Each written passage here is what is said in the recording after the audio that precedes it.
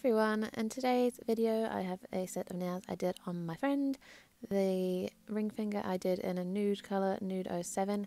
Also, if you see any stains on her natural nails, it's just some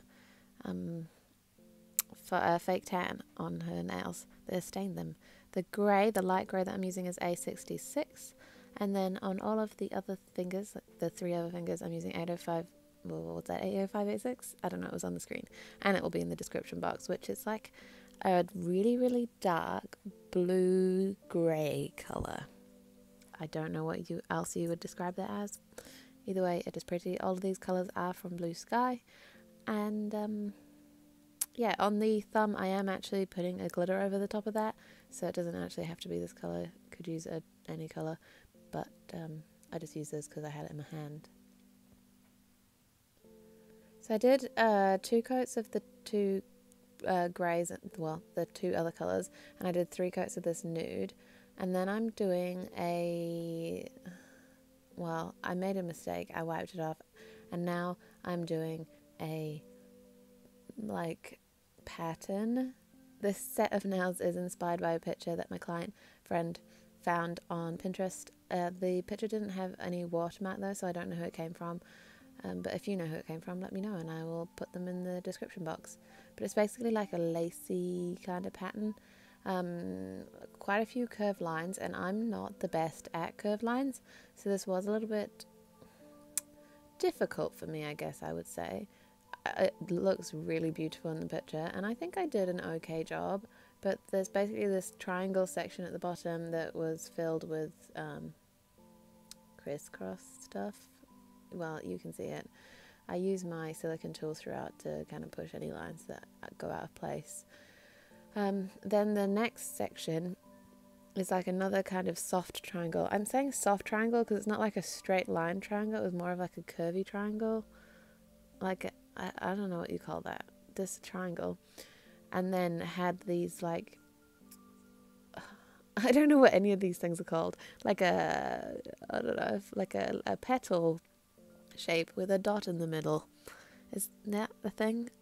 Yeah, that is what we did. I accidentally made the space between the first little triangle and the second triangle too big, so I ended up having to fill this with dots, which wasn't like in the picture, but I wasn't about to wipe this whole thing off and redo it just because I made the space too big, and I think it was fine. The nails in the picture that we were working from were also a little bit longer, so I don't know, nails never turn out exactly like the picture. Even if I had done the picture that she brought in, I don't think I could have recreated it exactly the same. So the third row, like I'm putting this into 3 sections, is like a leafy vine thing. So I did 2, again, kind of curvy triangle, but I overlapped the ends and made them into leaves, and then just basically made more leaves on the top and the bottom of this line.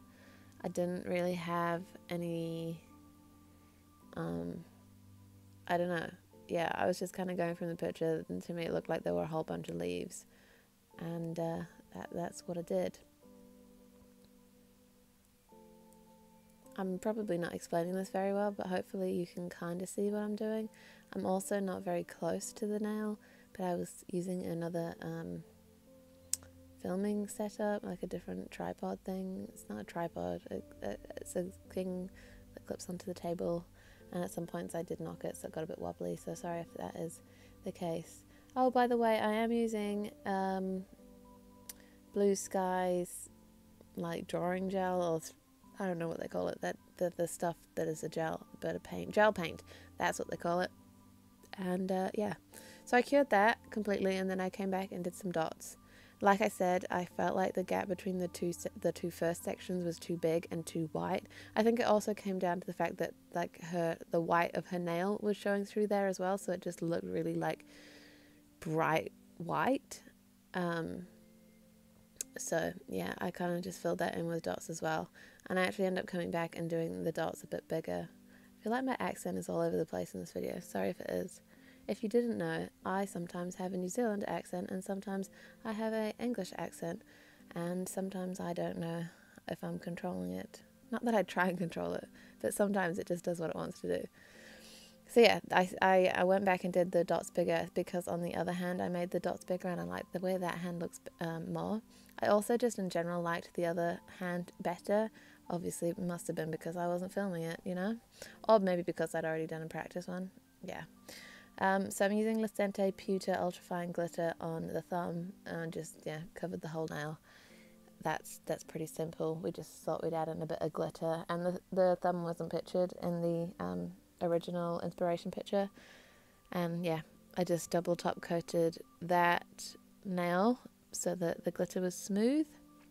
And I also double top coated the art finger, the ring finger, because I wanted to make sure, or like try and minimize the fact that there was like lumpy gel, not lumpy, but because it's a 3D nail, you can see like, I don't know. It's made with because it's got gel paint on it that is a layer thicker than the stuff underneath. If you only do one top coat, sometimes you can feel a few bits that are bumpy. I don't know if I'm making any sense at all, but I just wanted it to be as smooth as possible, so I did 2 top coats on it, and yeah, that's what I did. And then I added top coat to all of the nails a final time. I hope that made sense to you, but it probably didn't. Anyway, what else did I do? That's all that I did. I did forget to take a final like video of the finished nails, but I have some pictures that you can see, and you can also go check out my Instagram, my nail Instagram, if you want to see the pictures there. I will put them up probably before this video. So yeah, that's pretty much all for this video. I don't know what else there could be, but thank you for watching, and I'll see you in my next video.